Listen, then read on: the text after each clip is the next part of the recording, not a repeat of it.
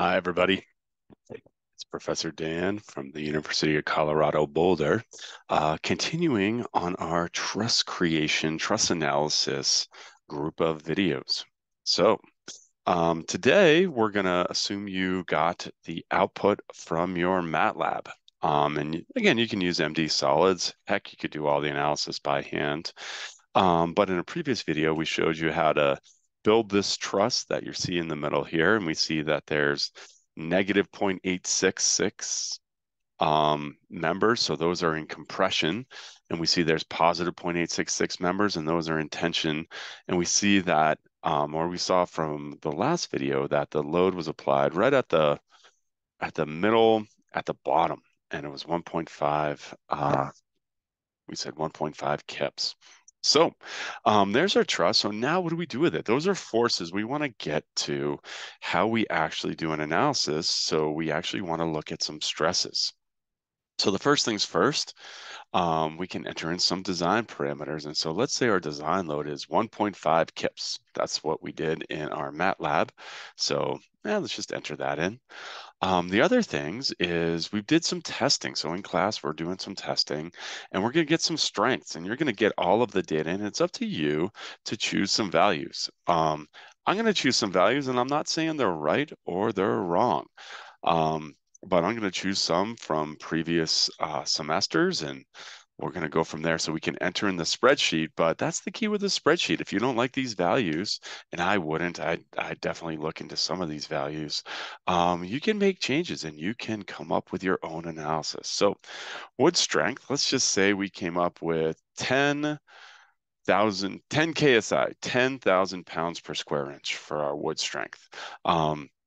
Maybe that's a value we saw in testing. Maybe that was the max. Maybe that was the median.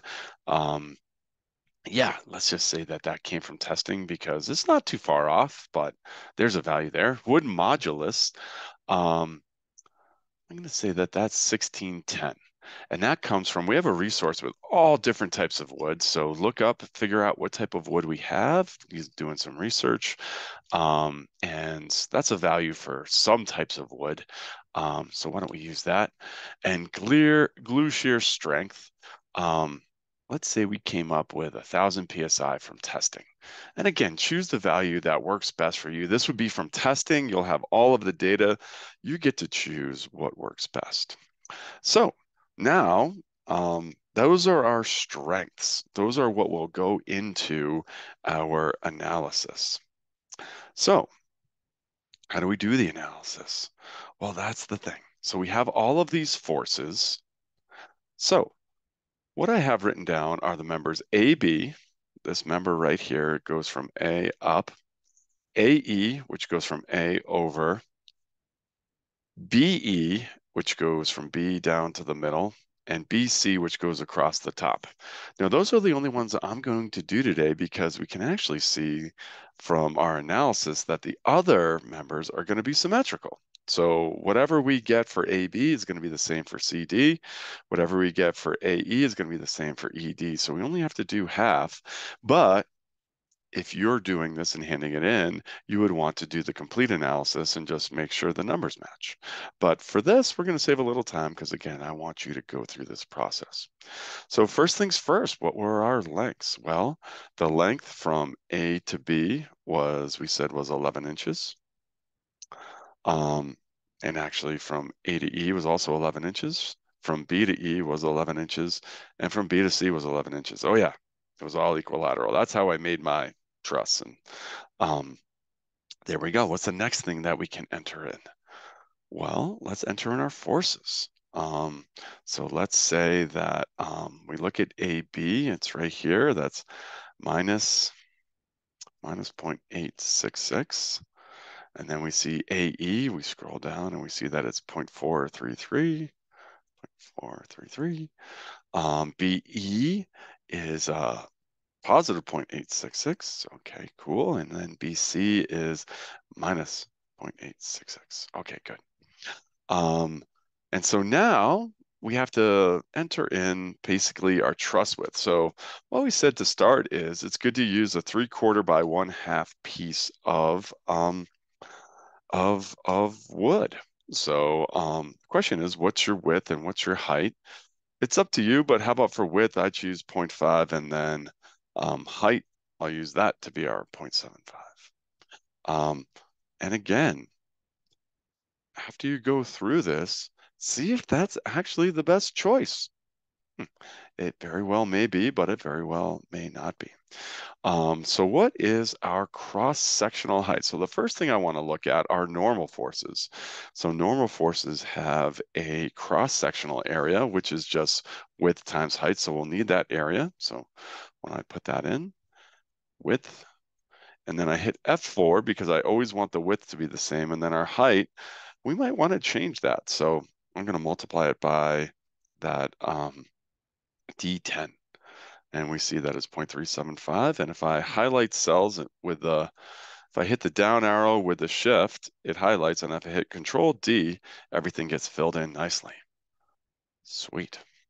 All right, and now normal force, our normal stress check. So what's our stress? Well, it's our normal force divided by our area, and it's actually the absolute value. So I'm going to type in equals absolute value of, let's see, our force divided by our area.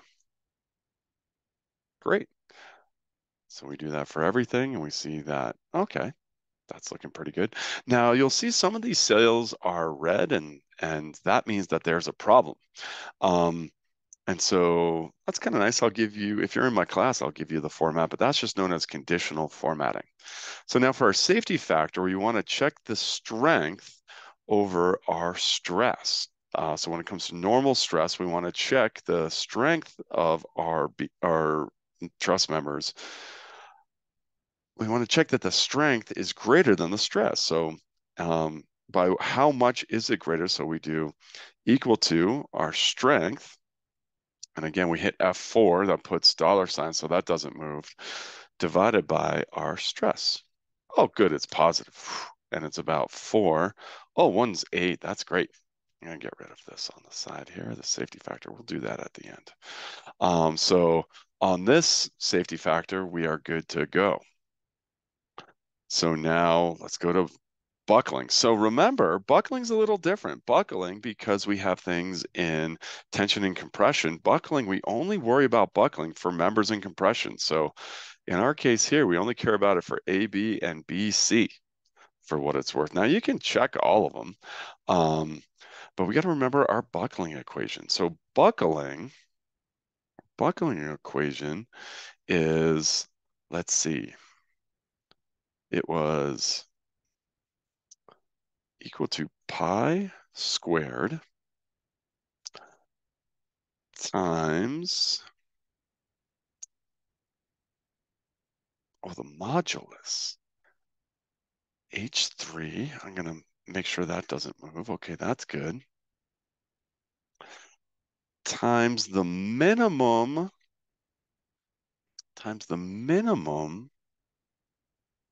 I. Why do I want the minimum I? Because it's going to buckle in the weakest dimension. So how do I figure out what the minimum I is? Well, if I take the maximum of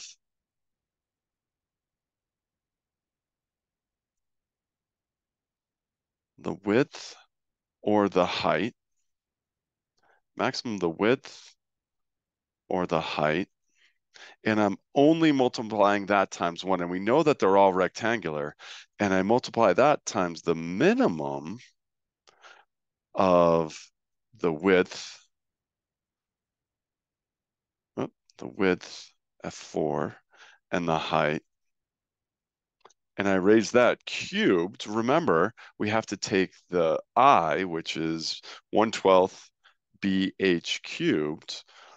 So we have our B, we have our H. Oh, wait a minute, I got to multiply it by 1/12. And that's how we calculate I, which is the moment of inertia.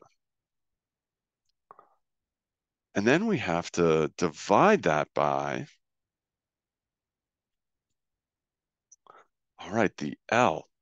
But now here's the key. What is our L? Well, our L was 11. But if we actually think about it, we don't have the full L that is potentially unsupported. We have some gusset plates, and what we saw is that we have up to 40% of our gusset plates covering our members. So we multiply L by 0.6. And in our equation, it's L squared. All right. Whoops, doesn't like something. It says there's a name in there. Oh, it's pi. Oh, bummer. Pi, you have to do an open and close parentheses in Excel. There we go. All right. Oh, sweet. So what does this say? This says the maximum load that this member can withstand without buckling is 2.85. Sweet. That sounds good. How much did we actually apply? That's 2.85 kips. We actually applied 0.87, so our safety factor, 2.85 divided by, that's how much we could apply, divided by how much we did apply. So our safety factor is 3.29. And I can Control-C, I can copy that, and I can paste that formula wherever we have a negative load, because buckling is only compression. Great. And where we have tension, we don't have to worry about buckling. All right, great. So last one, shear. Okay. So the first things first, what's our overlap? What's our allowed overlap? So in our case, what is our allowed overlap? Well, it said that our allowed overlap for our gusset plates was 0.2. And so the amount of overlap that we have is 0.2 times 11. Okay. And now our shear is equal to our force applied. We'll call that shear stress. Oh, we should make that bigger so you can see it all. So our shear stress is equal to our force divided by, let's see, what's our area? Well, it's our overlap allowed. That's a length times our height. Okay. And we see that, oops, we probably want the absolute value of that.